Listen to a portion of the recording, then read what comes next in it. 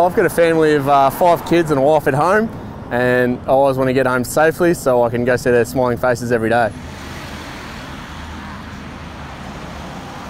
At one time we signed up down Melbourne Road, and we had a car fly through our zone at maybe 80 to 90 kilometres an hour, and it's just, you just got to stand back, and your life flashes before your eyes, so it gets a bit risky.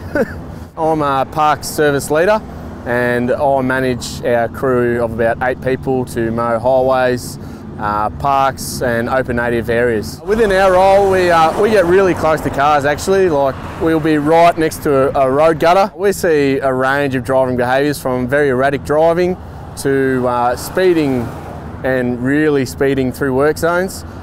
People on mobile phones just not paying attention to our work sites and everything that goes on. We need people to slow down because, you know, we want to be seen, we want to go home to our families each day.